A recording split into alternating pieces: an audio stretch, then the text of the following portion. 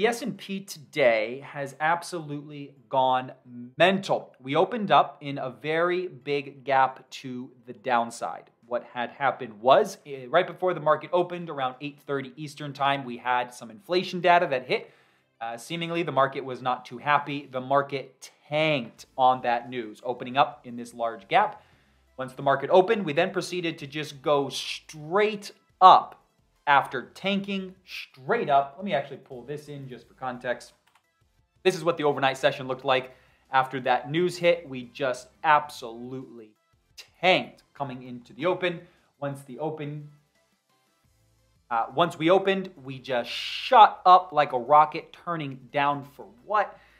Going up about 70 points, somewhere in that ballpark, then turning around, hitting some real resistance right around the close of the previous session, and then we just went coast to coast, putting in over 100 points worth of range, hanging out near those lows right now. Absolutely insane day. I'd be happy to hear how you all did. I hope you guys all stayed safe. I'm sure that this was a very difficult session for most people, myself included. Not an easy session to pick up on. I think how we responded on that news, how we opened, and then how we've turned, this was all very, very crazy. I'm sure this is just speaking into the insane amount of uncertainty right now and what a hot topic inflation is. Okay, let's drill into a couple of things. Honestly, there is so much to cover inside this session because of how much range we've gone through, because of how this shaped up. We could spend an hour just picking out individual parts of this day. Very interesting the way that it shaped up. I'm going to drill into one specific trade for you guys, or at least one specific area, and then let's talk about that. I'm going to back this up, and there'll be a nice hidden gem, I'm sure, to be taken out of this. Bring this in. Okay.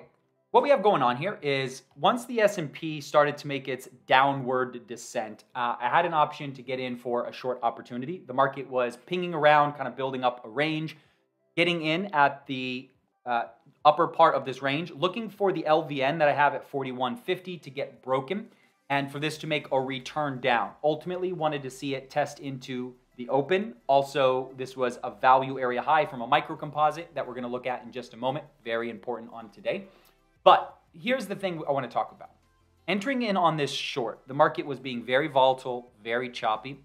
Got to a situation of taking something off, rotated down, popped back up, rotated down slightly below this level, popped right back up, seemingly doing a good job of holding this. Then we started to move lower. This action in here took several minutes, had to sit through several minutes of chop. Able to sit through an entire another leg to the downside. For whatever reason, we just stopped like an absolute crazy person. Here at the 45.25, this level was just Gandalf in it with the "you shall not pass."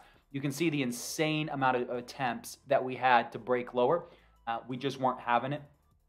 But here's the main thing. Entering in this trade, in the idea of not treating every trade the same, but really understanding before we ever get into a trade, what is the likelihood or what is the potential on this? Because it's fairly rare that I'm going to hold a trade for a 20-point move.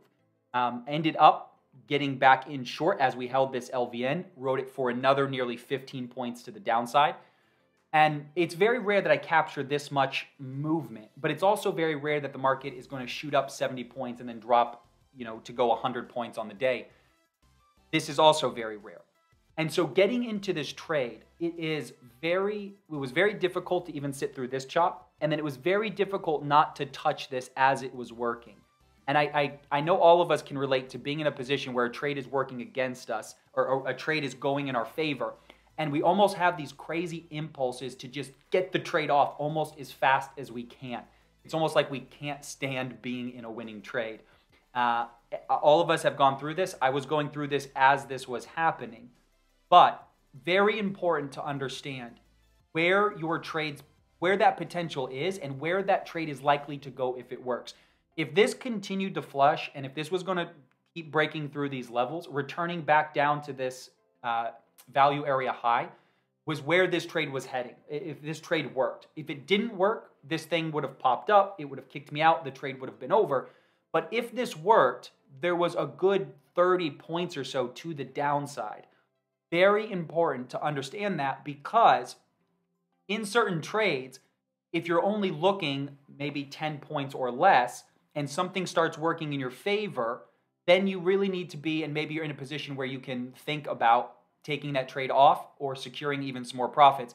But in a position, just being able to weigh in risk to reward as a trade develops, understanding that getting this little chop situation, we just cannot be lightening the load for a trade that has massive potential. As part of my process, always going to scale out first to kind of mitigate some of the risk. And then beyond that, it's really a process of letting the trade work.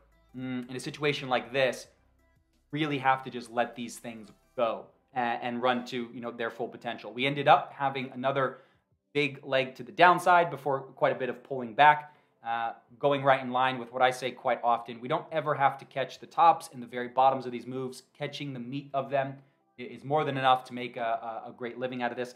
The market ended up just doing a lot of other action, having a bit of a scale out scratch for this trade, caught a little bit of a move up for a little bit of the move up, caught a short for a little bit of the move down, and I think that was my last trade on the day. Sat through the rest of this chop and haven't participated as we've just been going down for additional leg to the downside. Okay.